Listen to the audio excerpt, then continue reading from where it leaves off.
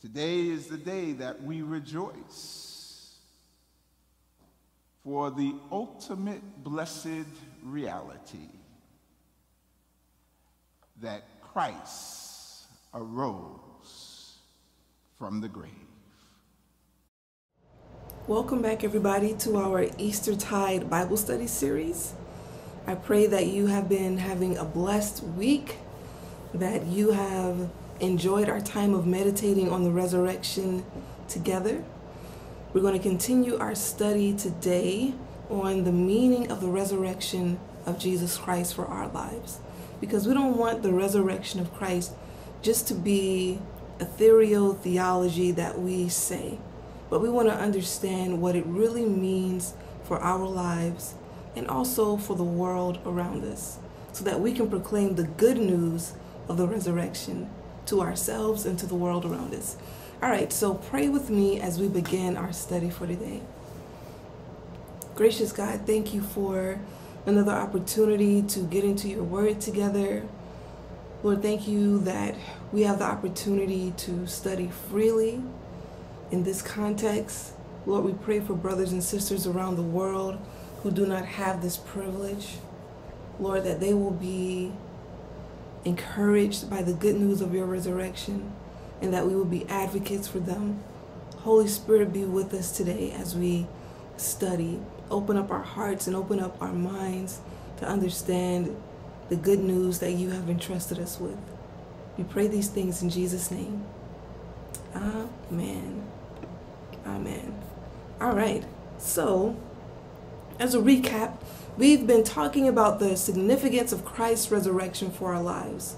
What we said last week was that the earliest church, that is, the church within the period in which the New Testament was written, understood the resurrection of Christ to be an important encouragement to their sense of daily hope and encouragement as Christians in this world in general.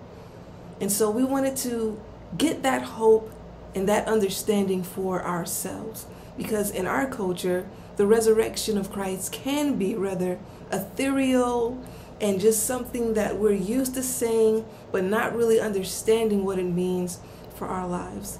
So we want to get the hope and encouragement and sense of awe and wonder and joy that they had about the resurrection for ourselves. So last week we traveled all the way to Greece and we entered into the world of first century Thessaloniki, where we saw the Thessalonian Christians, that is, those who Apostle Paul is writing to in the epistles of 1st and 2nd Thessalonians. They're really small epistles in the Bible. If you flip too quickly, you'll pass right by them. But last week we dove into their world. And as we said, this was a new church plant. It was essentially a baby church, and they were baby Christians. They were young in their faith, and additionally to being young in their faith, they were also being persecuted for their faith. Some people, as the letter tells us, had even died within their congregation. And as you can imagine, they were experiencing a season of sorrow because of all of this.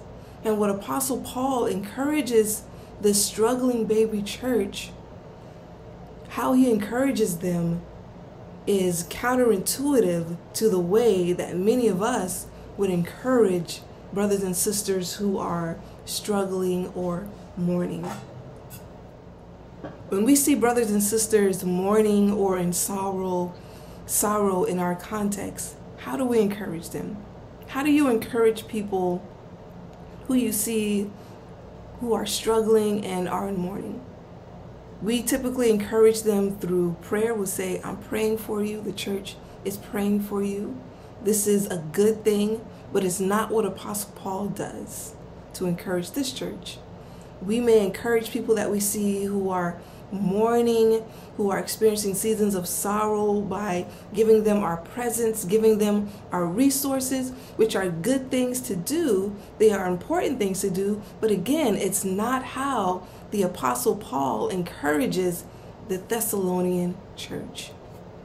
When he's encouraging this church in Thessaloniki, these brothers and sisters in Christ, that were in mourning and sorrow, he anchors them in a central hope of the New Testament and a central hope that the earliest Christians held near and dear, which was the resurrection of Jesus. He anchors them in the resurrection and what it means for their lives and also for our lives. So we looked at 1 Thessalonians chapter 4, beginning at verse 13, to see just how Paul encouraged them. This text says, "But we do not want you to be uninformed, brothers and sisters, about those who have died, so that you may not grieve as others do who have no hope. For since we believe that Jesus died and rose again, i.e., resurrected, even so, through Jesus, God will bring with him those who have died. For this we declare to you by the word of the Lord, that we who are alive, who are left until the coming of the Lord, will by no means precede those who have died. For the Lord himself, with a cry of command, with the archangel's call, and with the sound of God's trumpet, will descend from heaven, and the dead in Christ will rise first." That's a whole lot. Then we who are alive, who are left, will be caught up in the clouds together with them to meet the Lord in the air. So we will be with the Lord forever. Therefore, encourage one another with these words. So what is Paul saying with all of this? Essentially, he's saying, be encouraged, you suffering and mourning church. Be encouraged and remember what the resurrection of Jesus, what his resurrection means for your life. That's the way that he encourages them. And we went through that last week. So if you want to dive into that a little bit more, go back to last week's Bible study. But I just want to point out that this is the way that he encourages this persecuted, mourning, and sorrowful church. That he anchors them in the resurrection and what the resurrection of Christ means for their lives. Let me draw your attention to verse 14. He says, "For since we believe that Jesus died and rose again, even so, through Jesus, God will bring with him those who have died." Because Jesus died and rose again, i.e., because Christ resurrected from the grave, those of us who are in Christ, Paul is saying, can expect God to give us a resurrection like Christ. And this was an encouragement to the Thessalonians because, as we explained last week, the resurrection of Christ was and is tied to God's plan to renew the world and to renew us. The resurrection of Christ, just in case you missed it, is very much tied to God's plan, his promise to renew the world and to renew us. So this is what I want to dig into a little bit more today. This connection between the resurrection of Christ and God's plan to renew all things. Because when we understand this, this helps us to see more clearly what the resurrection means as far as significance for our lives. All right, so let's explore this. Let's explore this connection that Scripture makes between the resurrection of Christ and God's promise to renew all things. All right, so we're going to go on a ride together. And all I'm asking is that you stay in the car, don't get out, just keep going on the ride. And we're going to see how these things are connected. The first place we're going to stop here is the Old Testament. The Old Testament. All right, so the climax of the Old Testament, the climax of hope that we find in the Old Testament is God looking down at a world that is not fulfilling his original purpose. That is, the world is full of corruption, violence, and all manner of sinful outcomes and productions because of human beings, because of what we're doing in the world.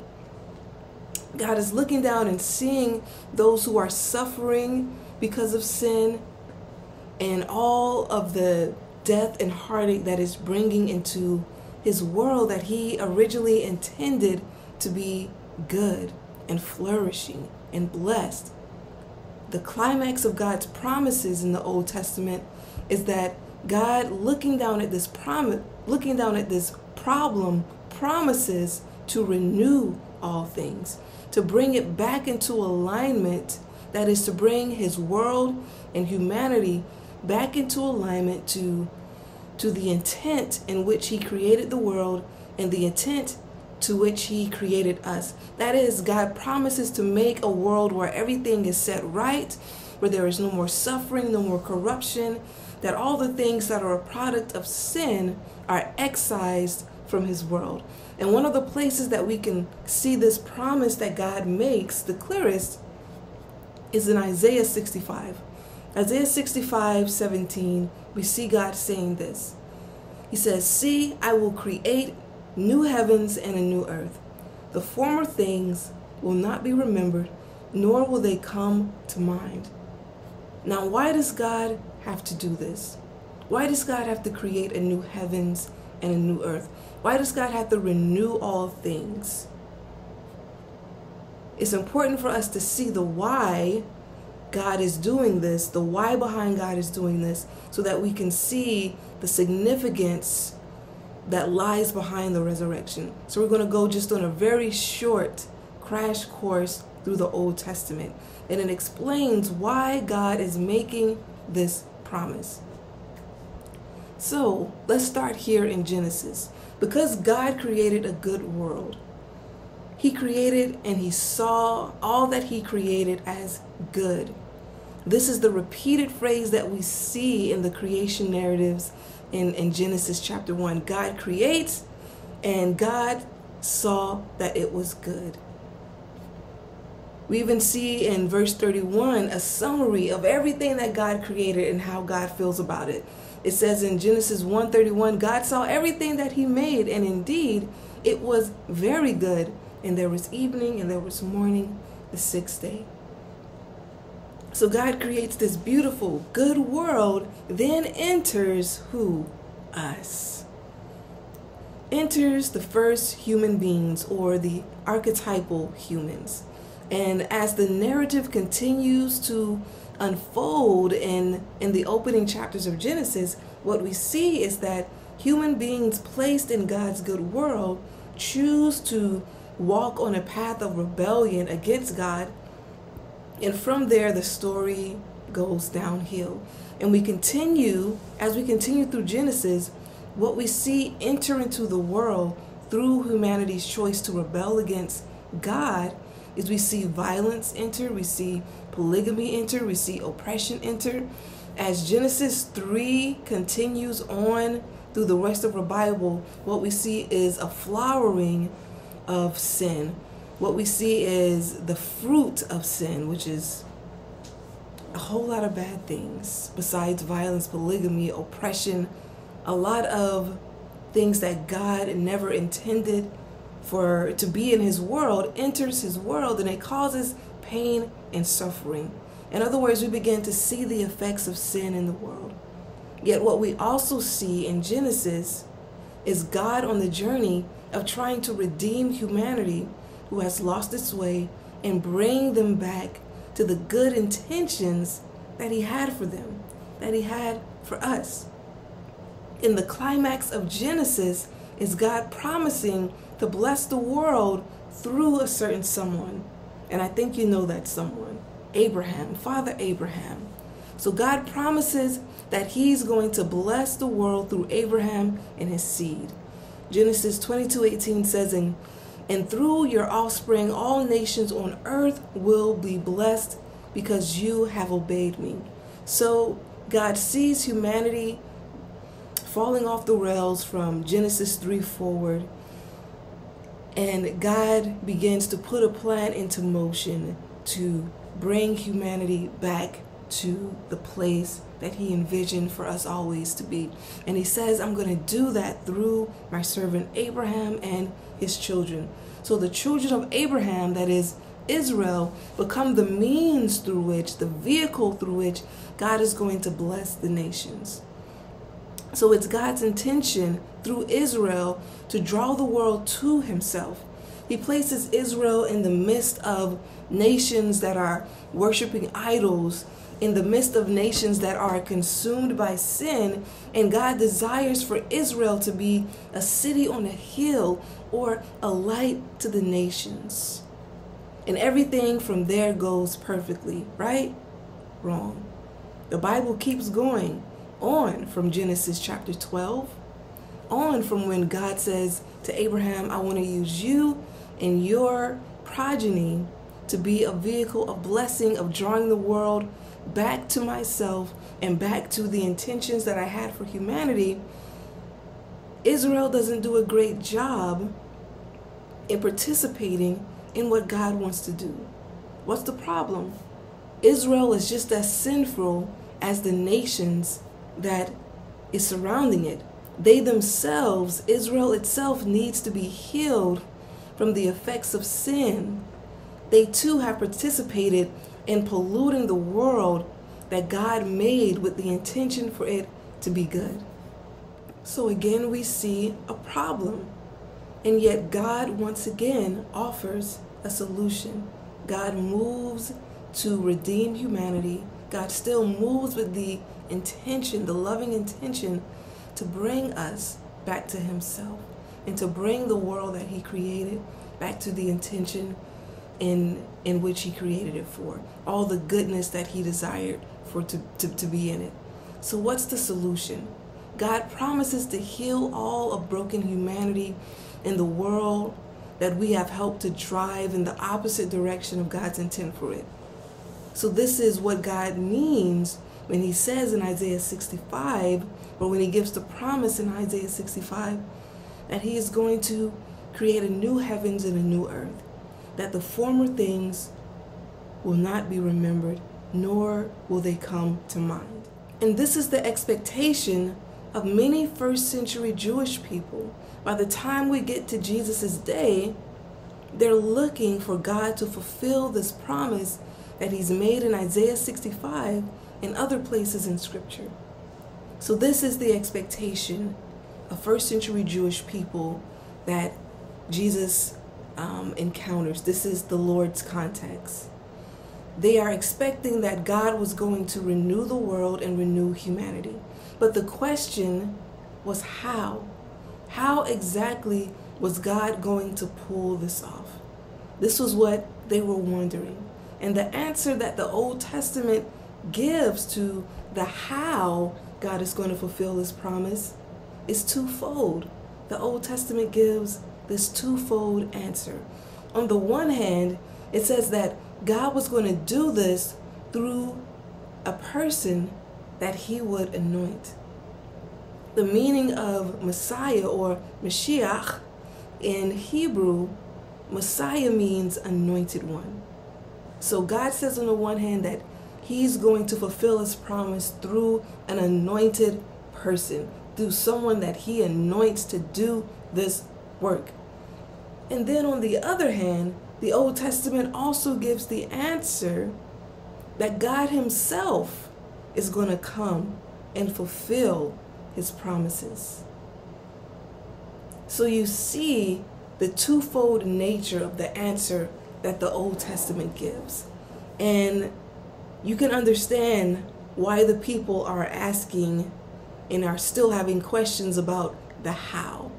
And where you see this twofold answer the clearest is in Isaiah. Going back to our friend Isaiah the prophet. In Isaiah 42 through 53, this is a portion of scripture that is called the servant songs. And in this particular portion of scripture, in this portion of Isaiah's writings, we see this twofold answer come together. That God does indeed say he's going to do it through an anointed person, and God does indeed say that he's going to come and do it himself. And that's how the Old Testament ends. It ends on this twofold cliffhanger, with God promising to renew all things, but through which one? An anointed person, or through himself? And the answer that the New Testament gives is yes. It's both.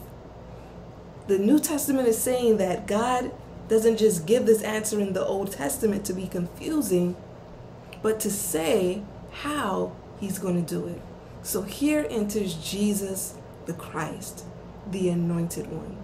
Christ, this is important to know, Christ being translated, or Christ, the word Christ is a translation of the Hebrew Bible's title or word Mashiach, and it comes into the Greek as Christos and into the English as Christ. So when we are seeing Jesus Christ, we are not saying Jesus' last name, but we are saying Jesus the Anointed One. It's a recognition of his title, of his messiahship, of Jesus claiming to be the one indeed that was going to fulfill the promise of Isaiah 65, to renew all things, and to fulfill the promise of Isaiah 42 through 53, to be the Anointed One and God himself, and to be God himself present to fulfill his promises. Alrighty, so we're still on this ride to see how the resurrection of Christ is connected to God's promise to renew all things. What we've seen so far is two things. One, we've seen thus far God's promise to renew the world and to renew humanity. And we've seen the why behind God's promise. We've seen God looking down at the world in the state that it's in, and we have seen the why behind God's gracious promise to us. And number two, what we've seen is in the Old Testament, we had the promise, but the question was how. The people had the question of how exactly was God going to fulfill this promise. In the Old Testament, promises that God would do it. One, he would renew all things through the Messiah. And it also says that two, that he would renew all things by coming himself to do the task. All right, so moving on. Number three, now Jesus enters the picture and says he is the one that's promised to bring the promise that God has given to fulfillment, that he is the Messiah, that he is Yahweh in the flesh, come to fulfill the promise.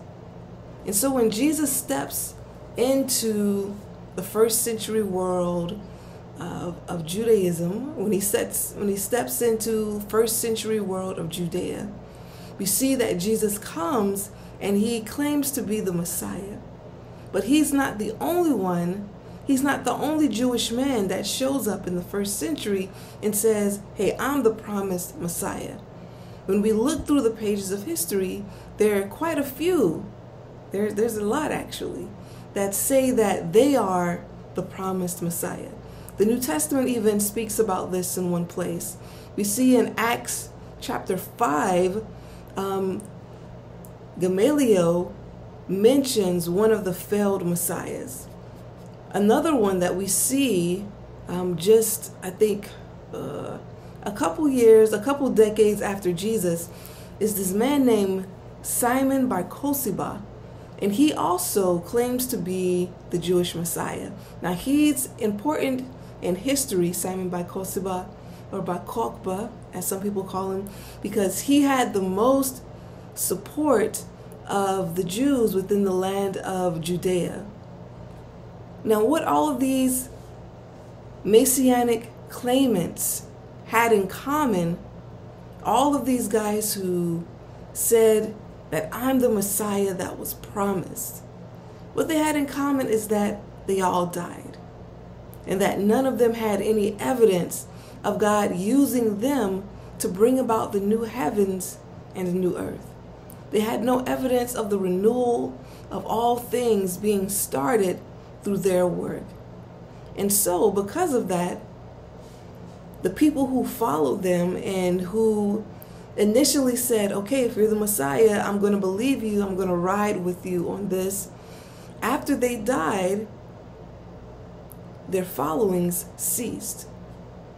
So Jesus enters this context where there are many stepping up and saying, I am the one, I am the Messiah, I am he who was promised. But Jesus enters this context differently. As Jesus is preaching, he makes some claims. He claims to be the Messiah, the anointed one that God will use to usher in the new heavens and the new earth, the one who will renew humanity. He claims to be Yahweh in the flesh, the one who is going to bring the promises of the Old Testament to fulfillment. Now, what separates Jesus from these other messianic claimers is that when Jesus makes the claim to be the Messiah, his claim is actually validated. Jesus validates his claim to be the Messiah through his resurrection.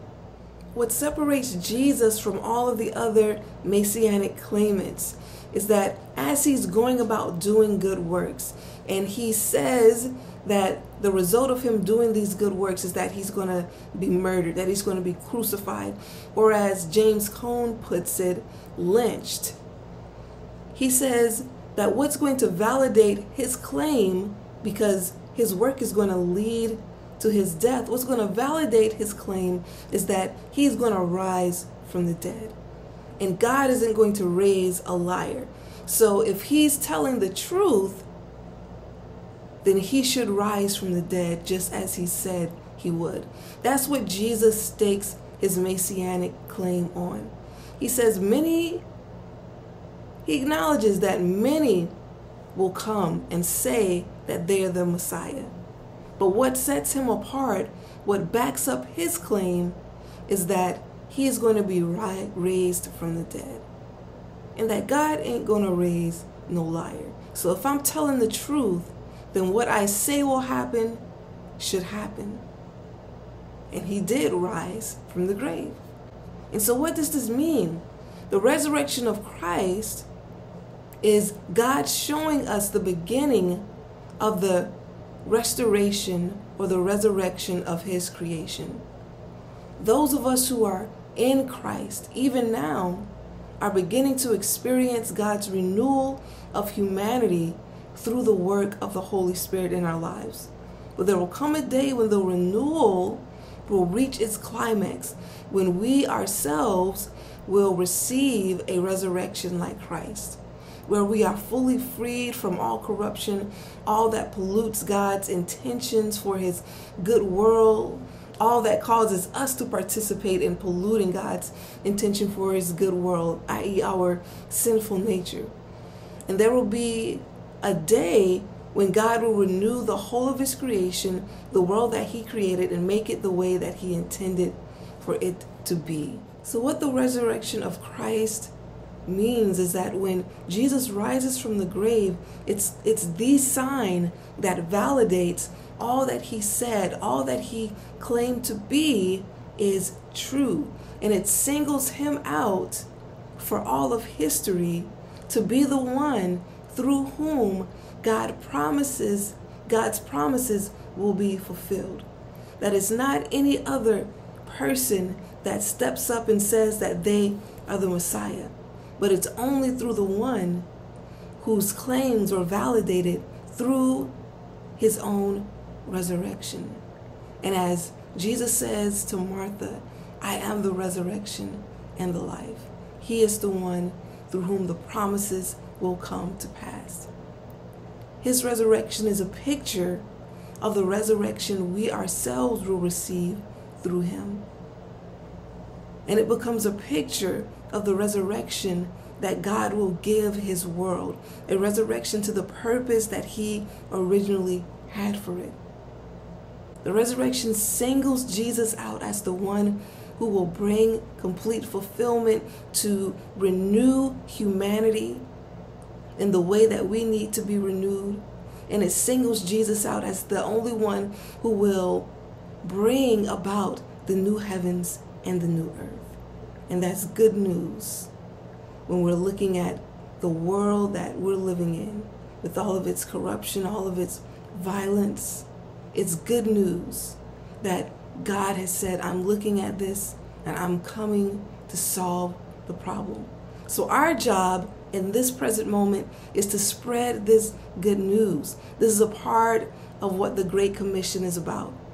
Our job is to tell people that through Christ, God has been and will be faithful to his promises to renew us as humanity and to renew his world. And that if they want to be a part of God's renewed world, then they need to submit to the Lord Jesus Christ, and that the Lord will begin that work of renewing in them even right now through the power of the Holy Spirit in their lives. And that one day that renewal for them is going to reach its climax through a resurrection like Christ for us. We need to tell them that if they want to be a part of what God is doing in renewing his world and renewing his people, then to submit to follow our Lord Jesus Christ. Or if they want to be on the bad side of God cleansing his world of evil, then stay in your sins. But either way, God has promised, as Isaiah 65 says, that he is going to bring about the new heavens and the new earth, and that he is going to bring humanity back to its original intention, the goodness that he has for his human creatures, and that God is going to bring his world to the purpose for which he created it. If you want to be a part of that, then you need to follow the one who has been singled out through the resurrection to be the one and only to bring about the resurrection for you and me and for the world as a whole. So when we bring this full circle, we can see why these words were so encouraging to the Thessalonians, why Paul would write to them about the resurrection as a congregation that was mourning and in sorrow and experiencing persecution, experiencing the darkest aspect of the world, seeing their brothers and sisters be killed. Paul encourages them by letting them know that you need to remember that which is promised in and through Christ Jesus. That the way things are is not the way that they are going to be. That God is going to heal his world and that God is going to heal his people. So continue to stand strong. Proclaim the message. Invite people even now to step into God's promise to renew us through the Holy Spirit working in our lives. Stand strong, he tells this church. Remember what is coming. These words to the Thessalonians are God's words to us. And as the creeds say, we look forward to the resurrection of the dead and the life of the world to come. Let us proclaim this good news. And when we find ourselves in times where we're looking at the world and we feel discouraged by what we see, and that's something that we all go through from time to time. We could look at everything that's happening in the world, from the shootings or the violence that has ticked up in our recent times in the Bronx, this pandemic that seems as though it never wants to end, wars and rumors of wars around the world, personal sufferings. When Paul is looking at all of this, his words to us is to remember that the way things are right now is not the way that they are going to be. That God sees the suffering that we experience and the suffering that is experienced in his world. And he has indeed promised to fix it, to heal it. And we are here to proclaim this message as we proclaim the resurrection of our Lord Jesus Christ. I'll see you next time, beloved.